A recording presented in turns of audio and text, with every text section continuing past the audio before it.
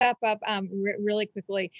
So much of this event is focused on how people are using their power to have a positive impact in the world today.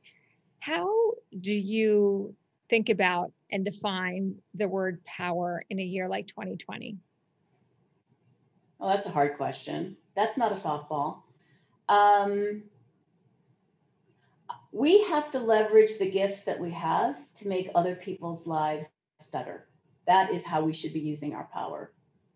Um, I think continuing to do extraordinary work in this insane year and be very public about it, taking astronauts to the International Space Station twice, not shying away from those hard things, even when our environment is so much more difficult to operate in.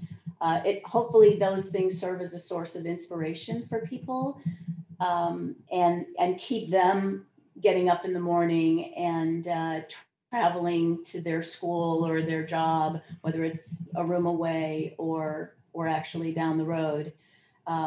I think that's really the most important thing that we should be thinking about. How can we make our neighbors' lives better, all the way from just being helpful really with your direct neighbors, and continuing the journey to getting people to Mars and further.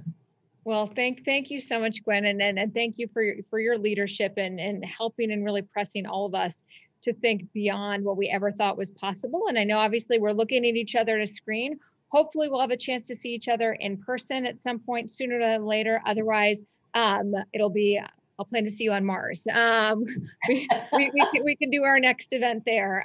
We'll be safe, be healthy, and thanks so much for joining us. Thanks, Moira.